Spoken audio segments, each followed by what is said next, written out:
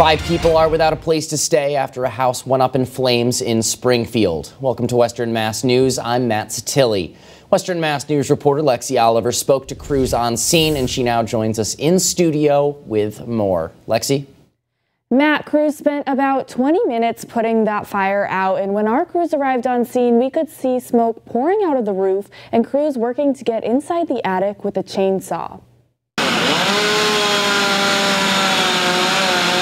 Springfield fire crews were called to 45 Loring Street for a 1-alarm fire just before 6 Saturday night. We had 3 engines, 2 ladders, a rescue squad, and 2 district chiefs. Springfield Fire Captain Drew Piemonte tells Western Mass News the Springfield Arson and Bomb Squad determined the cause of the fire was unattended cooking. Spread rapidly into the cabinets and up into the attic. Our cameras were rolling on scene, and in this video you can see smoke billowing out of the roof. The fire was put out around 6:15, but it did cause significant damage. There's a lot of smoke and water damage through the first, second floor, so I'd have to say approximately about 100,000.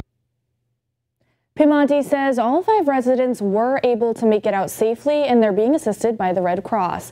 When we left, crews were continuing to overhaul and push burnt pieces off the roof. In studio, Lexi Oliver, Western Mass News.